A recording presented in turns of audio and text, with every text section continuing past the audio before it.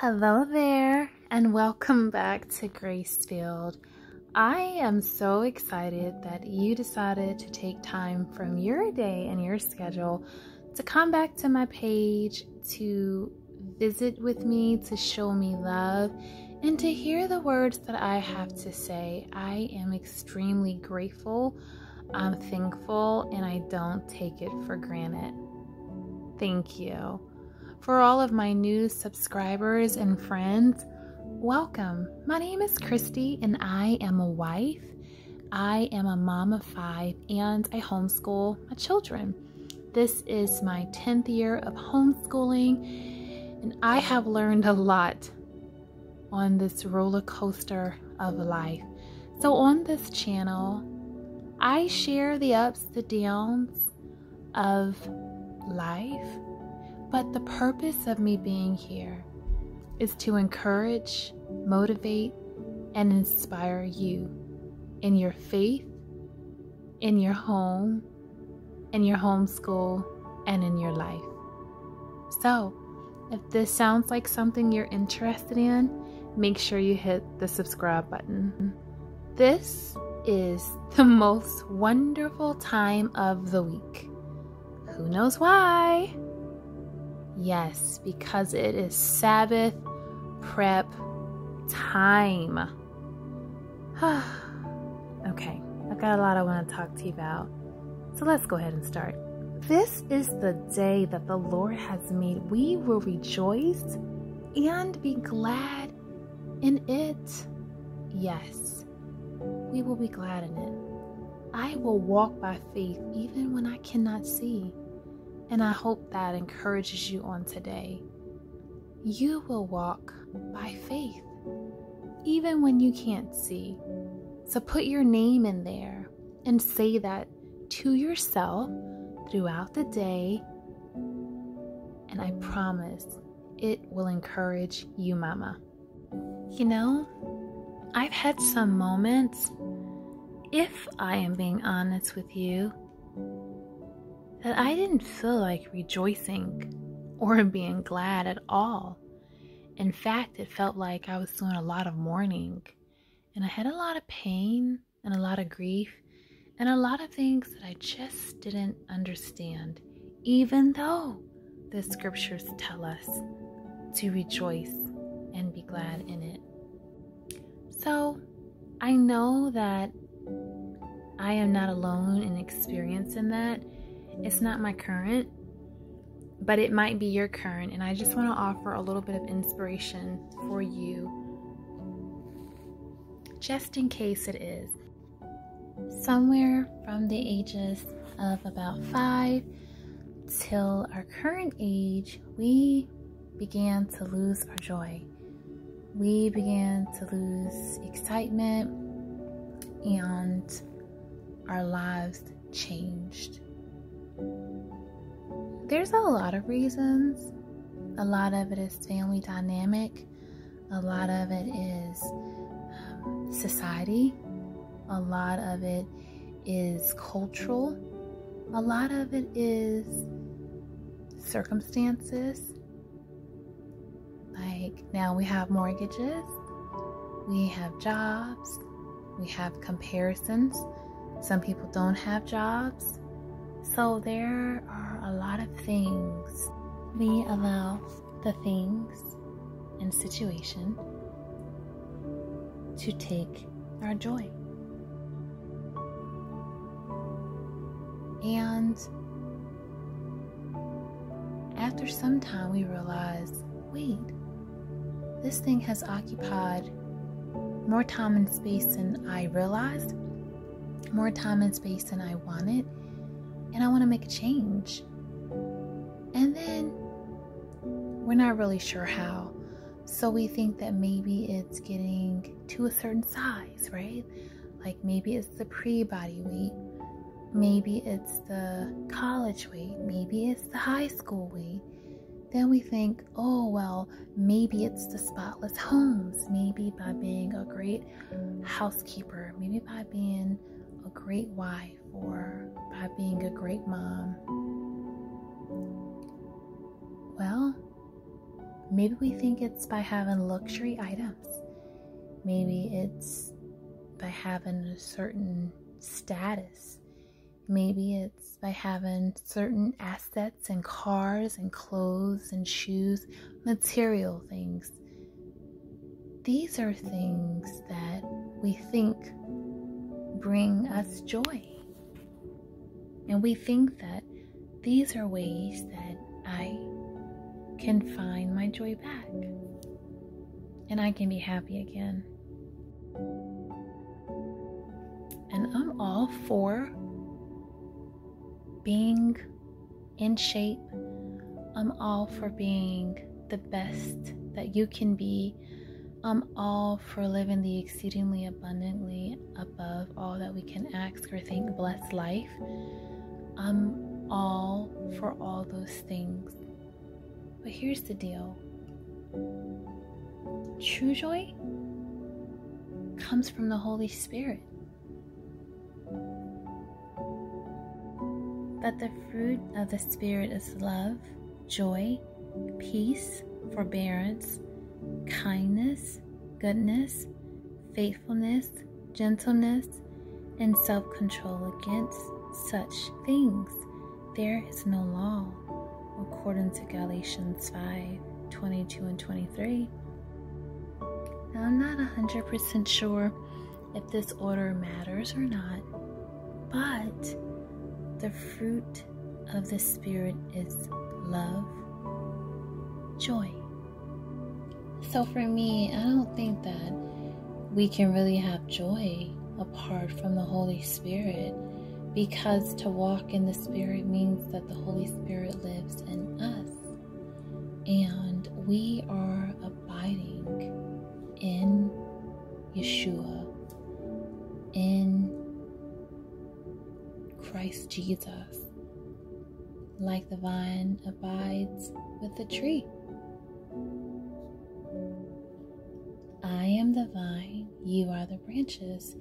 He that abideth in me, and I in him, the same bringeth forth much fruit. Without me ye can do nothing. That's what John 15:5 says.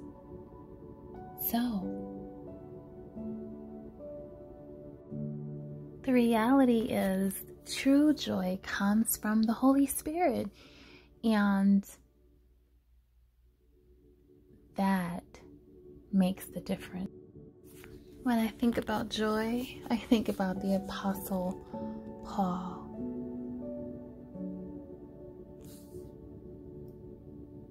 In all things, give thanks.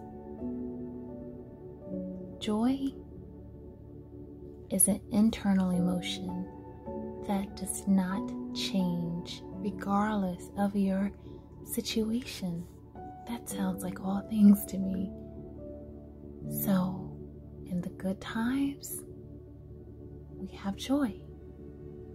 But also in the bad times, we still have joy, because He will not leave us, nor forsake us. So we don't seek to be happy, because happiness comes and goes. Happiness is dependent upon something else. If you do this, then I'll be happy. Joy is a period. It's the end of a sentence. The joy abides internally.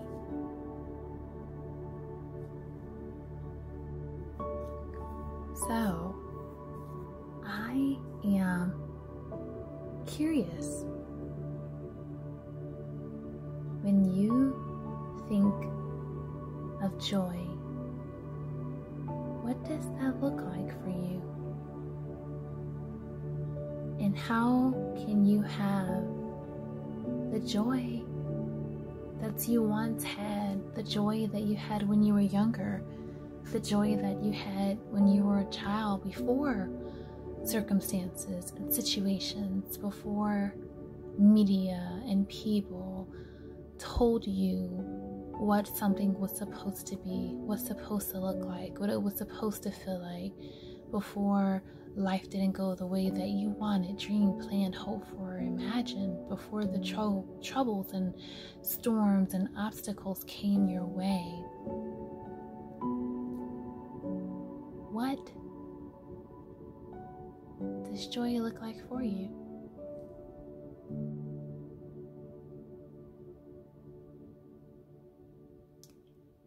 You know, when I think about how we take care of ourselves, when I think about the way we take care of others, when I think about how we speak to ourselves and how we speak to others, it's really interesting. And I really wonder, if we took care of ourselves the way we take care of everyone else, would we feel joy? Would we feel better? Would our life change? What if we took guard over our physical, mental, emotional, and spiritual sides? What if we said, I'm going to protect these spaces? They're holy spaces. And the only things that can enter are the things that are significant. So when I was cleaning earlier and getting ready to make my video, the scripture, this is the day the Lord has made, I will rejoice and be glad, and it came to me. And as I began to edit the video and get ready to start the voiceover, I just felt the Lord leading me to joy. I thought, which is it? Is it joy? Or is it, this is the day the Lord has made, I will rejoice in it? And then I looked up the definition of rejoice and I said, aha, it's both. Because rejoice means to feel or show great joy or delight. But since that's what's been on my heart all day, this is the day the Lord has made. I'll rejoice and be glad in it. Why don't I read that Psalms 118 before I go? This is clean with me. It's a little bit different. I didn't speed anything up. I think that's the problem. We want to speed things up, and we don't get to speed up anything in life. We just have to be patient. We just have to endure. We have to endure the process. So the rest of my house was clean. I already had cleaned up my homeschool room from our break, so that was under control. I already had the remaining clothes left over from my 2 laundry baskets that just needed to be sorted and put away. And so I took today to wipe the doors in the bathroom. I felt like by doing things before they get really dirty, before it's time, and just taking a few minutes every day to do something different, it just leaves you in a place that things can be well and on track, and it doesn't leave you in one day trying to do every single thing because you've been working on it bit by bit here and there, and so it's easier to manage doing small tasks with great joy. So this room wasn't so bad. It looked bad. But I was letting my bed air out. And there's a couple things going on here. My planner has arrived. I'm going to do a video on that. My shoes are in the corner because I have a video for that. And the dresses are there because I have a video for that. So most of these things are things that I've already folded that just needed to be placed in their areas. Clothes that I dried and just needed to hang. And the house is pretty much together. Psalms 118. Oh, give thanks to the Lord, for he is good, for his mercy endures forever. Let Israel now say, his mercy endureth forever. Let the house of Aaron now say, his mercy endures forever. Let those who fear the Lord now say, his mercy endures forever. I called on the Lord in distress. The Lord answered me and set me in a broad place. The Lord is on my side. I will not fear. What can man do to me? The Lord is for me among those who help me. Therefore I shall see my desire on those who hate me. It is better to trust in the Lord than to put confidence in man. It is better to trust in the Lord than to put confidence in princes. All nations surround me, but in the name of the Lord I will destroy them. They surround me. Yes, they surround me. But in the name of the Lord I will destroy them. They surround me like bees. They were quenched like a fire of thorns. For in the name of the Lord I will destroy them. You push me violently that I might fall. But the Lord helped me. The Lord is my strength and song, and he has become my salvation. The voice of rejoicing and salvation is in the tents of the righteousness. The right hand of the Lord does valiantly. The right hand of the Lord is exalted. The right hand of the Lord does valiantly. I shall not die, but live, and declare the works of the Lord. The Lord hath chastened me severely, but he has not given me over to death. Open to me the gates of righteousness. I will go through them, and I will praise the Lord. This is the gate of the Lord, through which the righteousness shall enter. I will praise you, for you have answered me, and become my salvation. The stone which the builders rejected has become the chief cornerstone. This was the Lord's doing. It is marvelous in our eyes.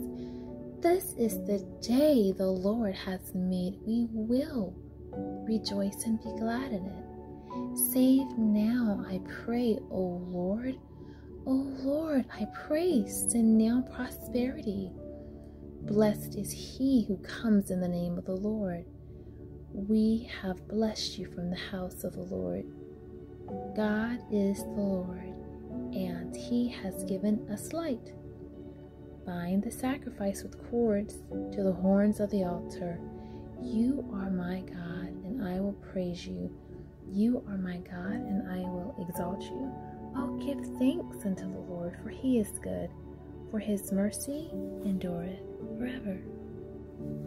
From my very first Clean With Me video, I've tried really hard to make sure that my video would be encouraging, inspiring, and motivating, because if not, then I would feel like I've robbed you of your time. Time is a precious resource, and we only have a certain amount of it, and we only have a certain amount of it. When those 24 hours in a day are up, it's up. And when that year behind that dash is up, it's up. You don't get to have more time in that 24 hours, and you don't get to have more time when your time has come to an end. So I really want you to use your time wisely, and I try extremely hard to use my time wisely as well. So I want these videos not just to maybe help you see how you can organize or do things differently, or maybe see what works for other people, but ultimately the goal of these videos is to draw your heart back to Yahweh, back to God, because at the end of the day, that's what matters. I don't care how clean your house is, the physical building, if the temple internally is not clean.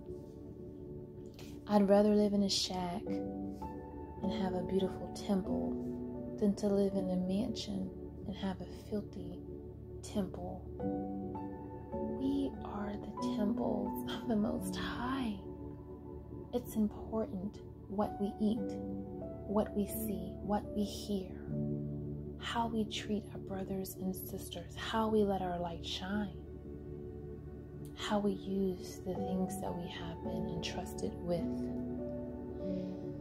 So, I appreciate you taking the time to watch, and I hope that something that was said or done would be a blessing to you. I'm going to say a quick prayer. I'm going to let you enjoy the rest of your day. It may be that no more of my videos will be this way. It might be that the rest of them will be this way. However I'm led, I'll follow. I want to be Spirit-led.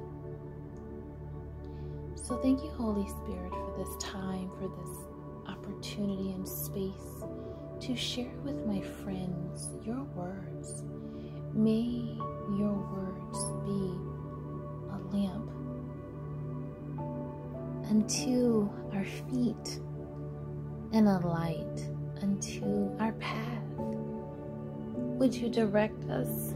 Would you guide us? Would you lead us? Would you give us clarity? Would you give us direction? Would you fill us with your presence? Would you fill us with a desire to know you in a deeper way? You're not the God of old, but you are here with us, living, breathing. You're not a fairy tale,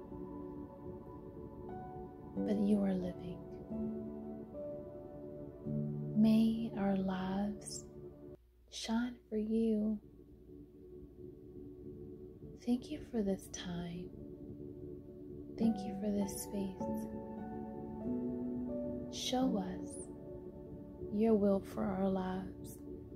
Show us how to be the best keepers of our homes, the best moms, the best wives, the best friends.